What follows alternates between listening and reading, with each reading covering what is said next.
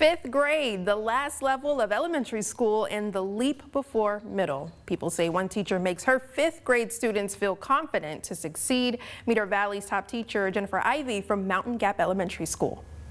It's almost a decade. This is my 9th year at Mountain Gap. Of doing what Jennifer Ivey loves. I'm lucky to say all 9 of those have been in 5th grade. I love 5th grade. They keep me on my toes, but I don't think I'd change it for anything. For Ivey, Huntsville is home. I'm a product of Huntsville City Schools, and I was fortunate to have some incredible teachers that poured into my life, and I still keep in touch with several of them today, and they just work as a source of encouragement. Ivey's love for teaching not limited to her classroom. This time, she's spent the day spreading the joy of learning in someone else's. So we read a book about a little boy that had moved to New Mexico, and he wasn't excited, but we kind of were able to see the beauty that was really there, and we were making our own versions of the Grand Canyon with the 1st grade class. It was her 5th graders that paired up with the younger group. So I think sometimes reading can really be focused on in the younger grades, but I love to just kind of instill a desire and a love for reading when it comes to older students. Principal Amber Thompson believes Ivey offers more than a love for learning. She loves her students. She has high expectations for them. She supports them